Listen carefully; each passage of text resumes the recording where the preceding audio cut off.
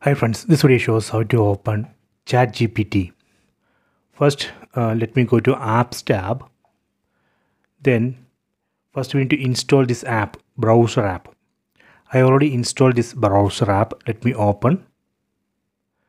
Then go to this search field. Set it. Then here we can enter chatgpt.com. See, this way we can open. Then on top you can see one bookmark icon. You can select it and we can save this URL. So once we save it, you would be see that saved URL here. See, chatgpt.com. So after that, we don't need to type the URL. We just need to select this.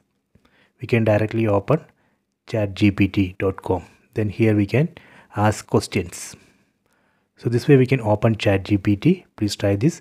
I hope you have enjoyed this video. Please subscribe this channel. Please like and share the video.